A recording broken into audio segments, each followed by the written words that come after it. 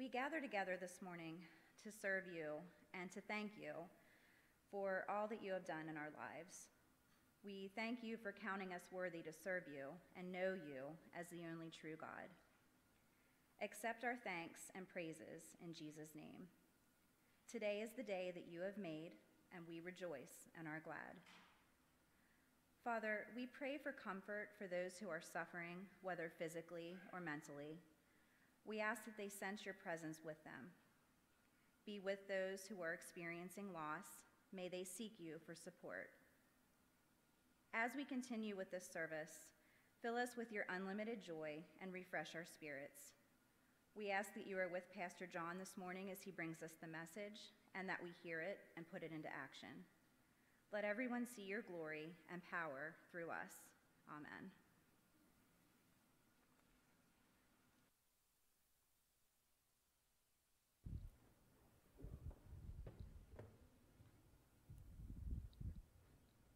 Well, good morning, and thankful to be here this morning. Just, I think back to last year, I was actually here this Sunday, the first Sunday of Advent, the Sunday after Thanksgiving, as Pastor Mike was on vacation, had the opportunity to preach, and so it's just very much God's hand on this. A year later, I'm here, and I'm preaching again, and you're going to keep hearing me over and over and over again now, but so glad that I can be here this first Sunday of Advent, and we'll just pretend that candle's lit down front. So let's pretend. They tried. We tried. So anyways, I want you right now just to think about or picture in your mind your favorite story of all time. Just think about what would be your favorite story of all time. Of course, it could be a movie. It could be a novel. It could be even a kid's story. Right now, my son is 10 months old, and basically everything I read right now is just kid stories, over and over and over again. And some of them are good, some of them a little mind-numbing. But anyways, I have most of them memorized, which is good. But anyways, think about what would be your favorite story of all time. For me, again, processing this week about what my favorite, again, I can go different directions depending on my mood, but I picked The Lord of the Rings would be my favorite story of all time. Of course, I ended up taking a Lord of the Rings class when I was in college. There was definitely a class. I read the book back then. Also, when the movies came out, it was during my late high school, college years. Just, fell in love with those movies. I mentioned, of course, last week, I love movies. I love even doing movie marathons. We watch a bunch of movies in a day. I've done that, watching all 3 of those movies all in one day. It's like 12, 13, 14 hours, depending on if you watch like the extended edition of those movies. I can't do that anymore. I can't sit there straight and watch 12 straight hours of movies. But anyways, this great story, just great quest. There's just this amazing aspect of it. And even now when I watch those movies, it just reminds me back to those days of being younger and just a great reminder of a good story. And so, again, for you, again, maybe different options that you may pick for your favorite story. But I want you to go back, maybe the first time you ever heard or you've ever watched that movie or read that book, and think if you decide, I'm gonna check out this story. I think I'm just gonna go open up the book halfway, to right in the middle, and get started. Or I'm gonna turn this movie on, and I'm just going to turn it on halfway through the movie. Do you think now, after only just watching half of it, would you really be enjoying? Would you think it's your favorite story of all time? Probably not. And you probably would go in halfway, be very confused about what's really going on in the story. You'd be confused. You just wouldn't be able to pull it off. I know if I would do that with Lord of the Rings, I'd be like, what does this ring have to do with anything? Or what are these battles fighting? Why are there so many weird different creatures in this thing? But anyways, everything would be very confusing. And it just doesn't work to start in the middle of a story. You can't crack open a novel and begin reading in the middle and make any sense of what's happening. There'll be conversations that make no sense to you. There'll be things that people are choosing to do that confuse you completely. You can't walk into the middle of a movie and make sense out of what is happening. I've done that with TV shows. I know at times where I've worked in evenings, I've come home and my wife is watching a television show that only she would watch. And I sit down and just tune in towards what's going on, and I have no idea. I try my best. I have no idea what's going on. It makes it hard to really understand what's going on. You can't also jump into the middle of a conversation and actually say things that are appropriate without knowing where that conversation has already been. You just can't begin in the middle of a story. And if you start in the Christmas season, you start in this Advent season with just the baby in Bethlehem already, you're not starting at the beginning of the story. You're actually starting at the middle of the story. And there'll be things that just won't make sense. Why are there this celebratory songs of the angels? Why this fearful anticipation of the shepherds? Why this inquisitive journey of the wise men?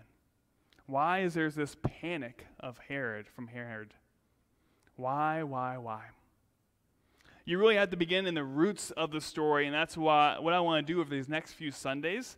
Of course, I want to say this one thing for you this morning and have you consider it, and that's the idea that the story of the baby in the manger is actually rooted in the grief in the heart of God. I want to say that again. The story of that baby in the manger is actually rooted in the grief of the heart of God. If you don't understand that grief in the heart of God, you won't understand the glory, the amazing, the awesomeness of the story of Jesus, that baby in the manger. Again, turn with me, if you would, to Genesis 6. I'm going to read through verses 5 through 8, and of course it's also going to be on the screen right there for us, but we're going to read through this passage, maybe not a normal Advent passage, but I think it's beneficial for us to get started with this 4-week series. Let me start. I'm going to read starting with verse 5.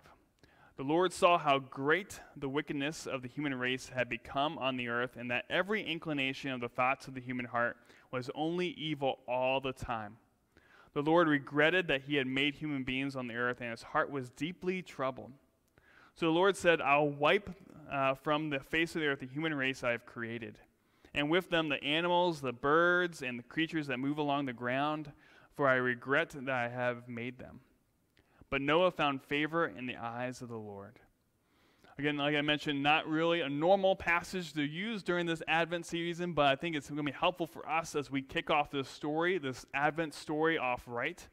And I think before we go into walking through this passage, it'd be helpful for us just to ask God to really, dig deep. Help us open up our ears, open up our hearts towards what you have in store for us, not only this morning, but also during this time of Advent. So will you join me in prayer right now? Holy Father, who has caused Holy Scripture to be written for our learning, grant that we may hear, that we may read, may inwardly digest them, that through the comfort of your holy word we may embrace and ever hold fast the blessed hope of everlasting life, which you have given us in our Savior, Jesus Christ. Amen. So let's look at verse 6, which is the nice red one highlighted right there. It says, the Lord regretted that he had made human beings on the earth, and his heart was deeply, deeply troubled. Again, consider just for a moment the deeply personal nature of these words. And the Lord, God himself, was deeply troubled, that he regretted. What is it that would bring such grief to the heart of God? And these words, they connote something that's personal, some kind of personal offense, some kind of personal affront, some kind of personal betrayal. So what offense, what betrayal, what personal thing could be that significant that would bring literal tears to the heart of God? What is it? Well, we're going to look at verse 5 here, and it says this. It says, the Lord saw how great the wickedness of the human race had become on the earth, and that every inclination of the thoughts of the human heart was only evil all the time. Could you get a more graphic, a more specific, more all-inclusive words than here? God saw that the wickedness from man was great. Now all over the inhabited earth were people that were, and constantly they were doing things that were evil in the sight of God. That every intention of the thought of the heart of people was actually evil continually. And what powerfully graphic words in this passage. Could there even be maybe a sadder passage in all of Scripture than this one? But I really want you to think about this. You don't really understand the great tragedy, the great horror of these words. You don't understand their tragedy. You don't understand the sad thing that would bring such grief to the heart of God if you don't first understand these words on a relational level. Now, these words were not just something applied several thousand years ago, but something that applies to us even today. This passage is describing something that's deeply personal, and if you don't understand the deeply personal, the deeply relational aspect of what's being described here, we don't really understand this whole Jesus baby being born in the manger. So let's dig into that this morning. First, we need to know that human beings were created and hardwired to love God. That love of God, that God way of love, that God consciousness that was to be the thing that would shape every thought and every motive, every choice, every decision, every word, every action, so fundamentally that you could ask me if I was living this out in every situation why I'm doing what I'm doing, and I could give the answer, God. It's because of God. I would recognize his existence, I would recognize his authority, I would recognize his grandeur, and as an act of deeply personal love, I would choose to serve him with all my time and my energy. You know, that's what we were created to do. We were made for God. Again, we were made to love God. And of course, I'm not describing something that's just a spiritual thing for spiritual people. This is what all human beings were made to do. This is the calling of all humanity, is to love God. You see, all of us were created to love. But of course, if you were wired to love, everything you would do in your life, wherever you do it, is always driven and motivated by love. And that love that was to motivate us was that God-focused love. And that's how we were meant to live. And you see, it's so important to understand that obedience is not somehow some kind of technical submission to abstract rules. That's not what obedience is. Obedience actually is rooted in the love of God. And because I love God, the lawgiver, I find joy in staying inside his boundaries. I find joy in what he calls me to do. I find joy in serving him. I find joy in pointing to his glory because I love him. Again, you know that's true in any relationship, right? When you love someone, you want to serve them. You desire to please them. You find joy in their joy. That's how every human being who was ever given life and breath was meant to live. That was the plan.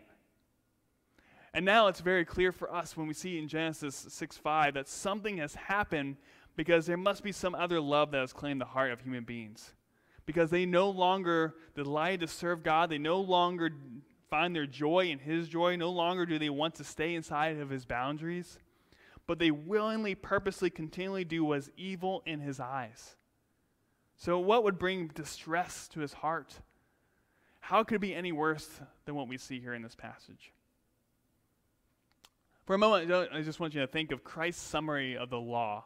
When Jesus is asked, what's the greatest commandment? He summarized the law and it begins with this. He says, you shall love the Lord your God with all your heart and soul and mind, and your neighbor as yourself. So, of course, what's the greatest commandment? What's the command of all commands? The root command is, of course, to love God. And, of course, that is a love that initiates all the other commands. So if love for God is the ultimate command, then the greatest evil of evils is a failure to love God, because when we don't love God, I will not stay inside my boundaries, and I will not live for his glory. Now, of course, we need to understand this, that when human beings no longer love God as they should, it doesn't mean that they don't love, because you always love. Again, we were hardwired to be people who love.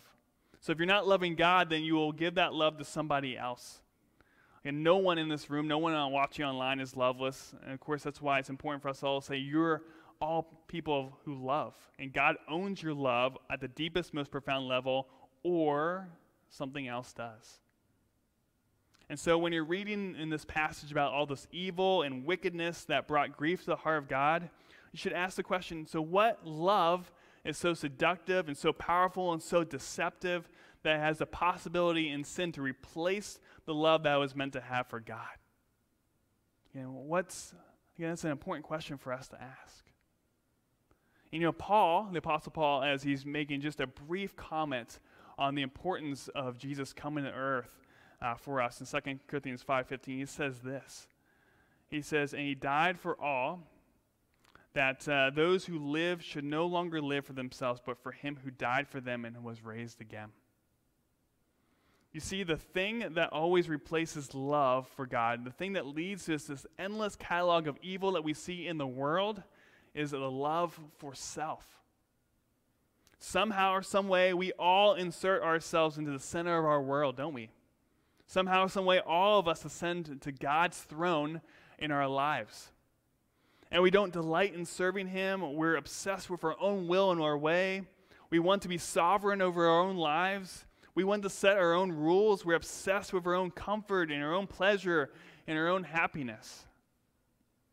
And when you live for yourself, we will step over God's boundaries again and again and again because your heart is not motivated by the love of him. Of course, it doesn't take a whole lot when you just look around us and we see so much evidence of this dominating, controlling, enslaving, life-shaping love, self-love. So what is it that makes a marriage so hard? It's, of course, selfishness. It's self-love. I marry you because I have a wonderful plan for your life. Again, what makes it so hard for us to serve other people? So hard to let a discussion go without it becoming an argument. So hard not to say, I told you so.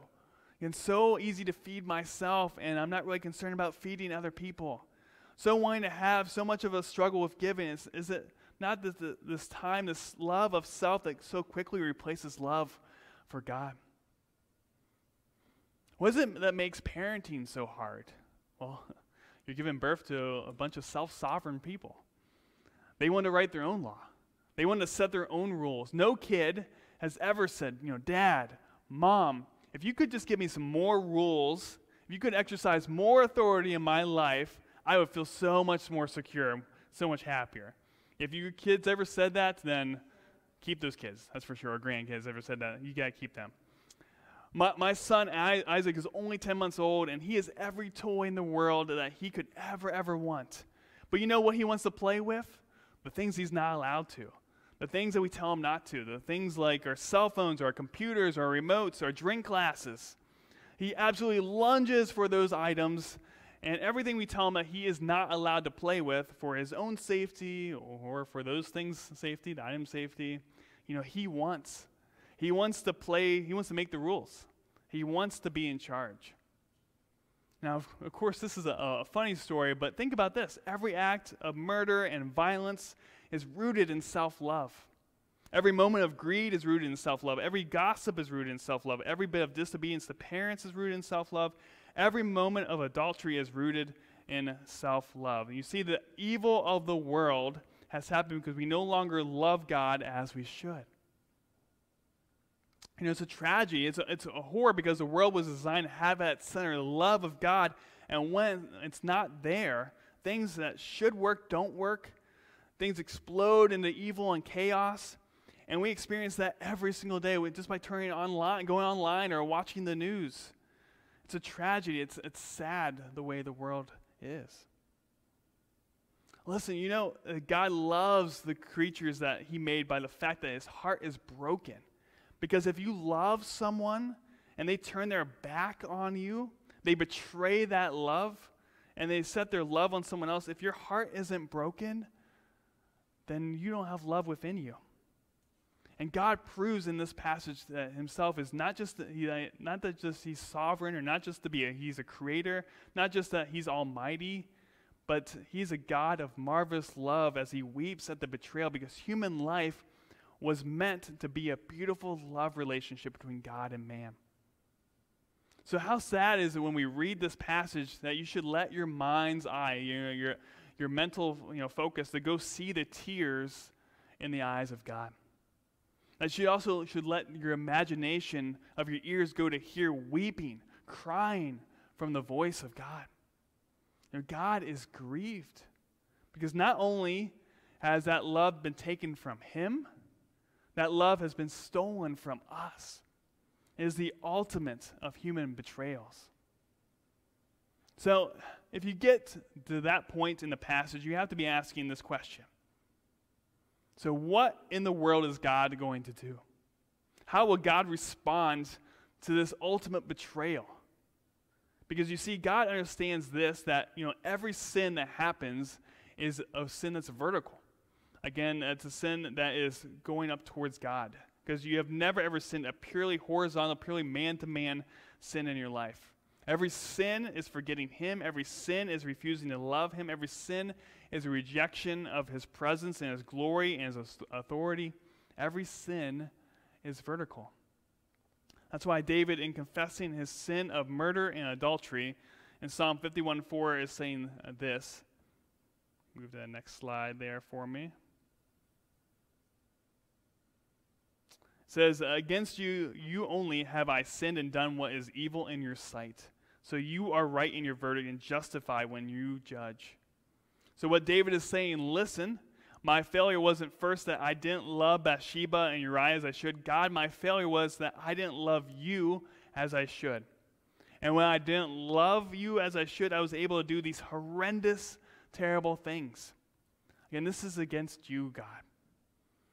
Again, if you were God, how would you respond in this act of betrayal? We'll look here at verses 7 and 8. I guess it is working right now. It says here in verse 7, so the Lord said, I will wipe from the face of the earth the human race I have created, and with them the animals, the birds, and the creatures that move along the ground, for I regret that I have made them. Of course, verse 7 sounds like a sad and horrible ending to the story, right?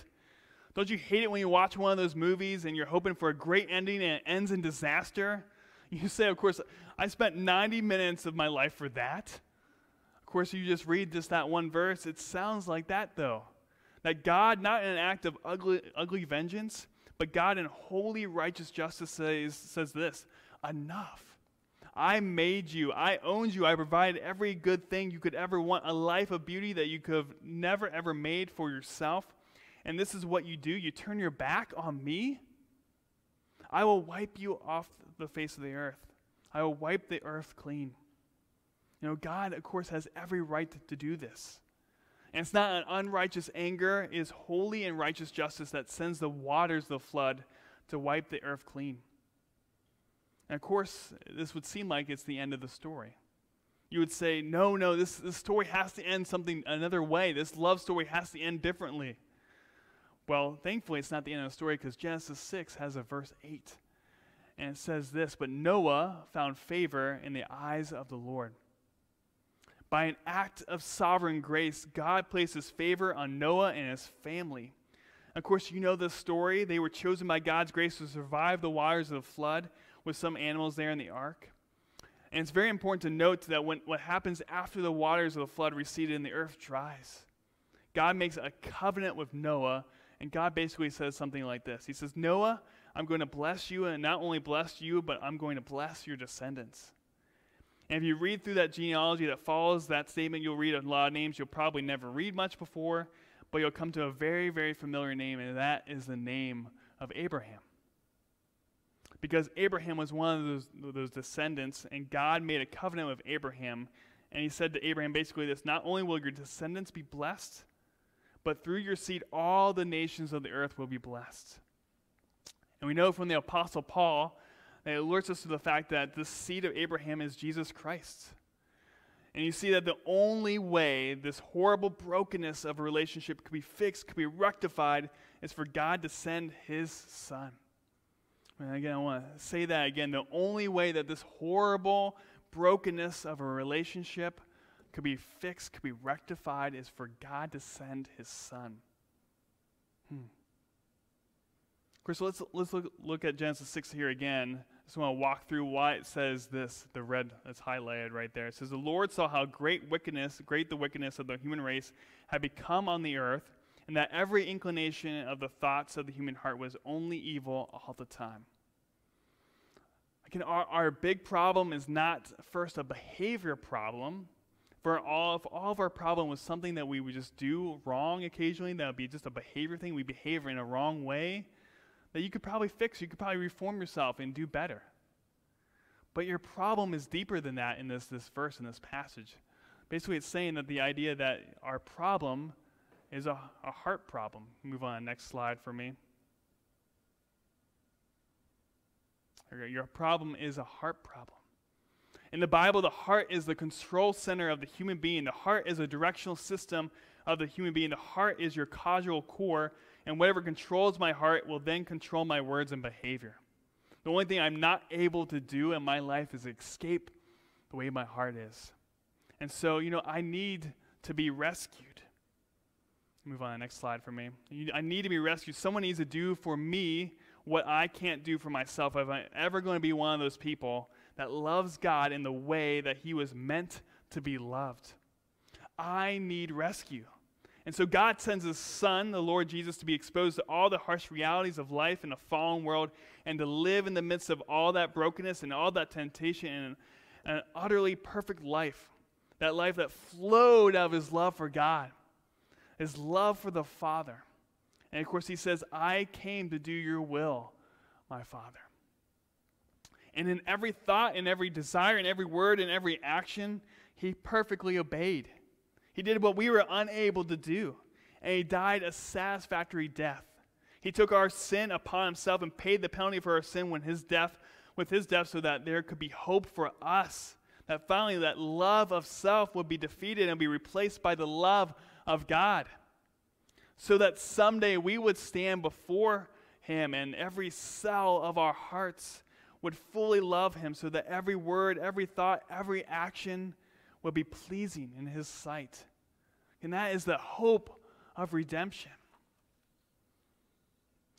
Now we know that the work, though, of the Messiah, the work of Jesus is an event, and it's also a process. By his work on the cross, the power of sin has been broken. He's made a public spectacle of the enemy, triumphing over him by the cross. And so I need to not live under the slavery of sin any longer. But you know this, the presence of sin still remains and is being, of course, removed in my lives through grace, but still there. Of course, there are times when your thoughts and my thoughts are shaped by the love of God, but not always. There are times when the things we desire flow out of our love for God, but that's not always. There are times when the words you speak are formed, the content of those words are formed by the love of God, but not always. There are times when you act in ways that you wouldn't act if you didn't first love God, but of course, not always. I'm sure we all have gave evidence this week that the war of love still goes on in our hearts. And that brought evil and chaos in the places that we live. Maybe even that struggle was even this morning. Even as we're preparing to go to a service, this opportunity for worship, there's this outbreaks of self-love create anger and division and conflict. It's ironic that we are people like that. And so everyone in this room and those watching online still need to embrace this sad reality of this betrayal and the glorious celebration, the hope that is ours represented by that baby in a manger who has come on this mission of rescue and deliverance. And because he came, there will be a day where there will be a company of people whose every cell within their hearts will be controlled by the love of God, and they will live inside of God's boundaries and live for his glory forever and ever and ever. Of course, maybe this is a story that you're very familiar with. Maybe you've placed your trust in Jesus already, but you would say this morning, you're right. I still see this war inside my heart. I need the resources of your grace, God, that only can be found in Jesus. Or maybe you're here this morning and for the first time you have this insight, this perspective, this thought of, I don't think I've ever lived for anyone but me before. I would encourage you this morning to confess that to the Savior Jesus. You can seek his forgiveness, to seek his grace. We see the moment of judgment of the flood wasn't the end of the story, because this God of glory and power and sovereignty is a God of glorious grace. And of course, he sent his son. We move on to the last slide for me. He sent the son of his love to, by grace, return to us our capacity to love him in the way that we were designed to truly love. And so as we close our time this morning, before I enter into the time of prayer, I just want to give you all the opportunity to just ask God for forgiveness.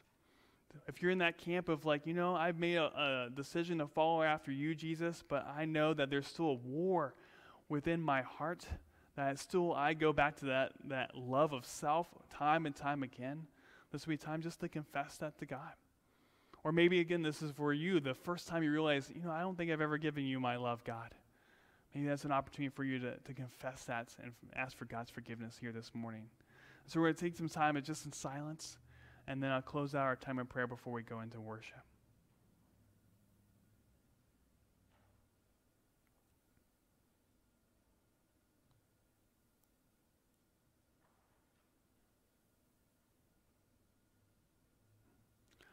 Lord, may our hearts be stirred with this tragedy, this horror of this passage of Genesis 6, verses 5 through 8. And so that they may be gripped by the celebration of the coming of Jesus to earth, who would live and die in our place, so that we would have hope of a complete restoration of that love for you, as it was meant to be the single most powerful force of motivation in our hearts. We would say that we love, but we must say that we are so thankful that we've been loved by you. Thank you for your redeeming, forgiving, and delivering love. In Jesus' name, amen.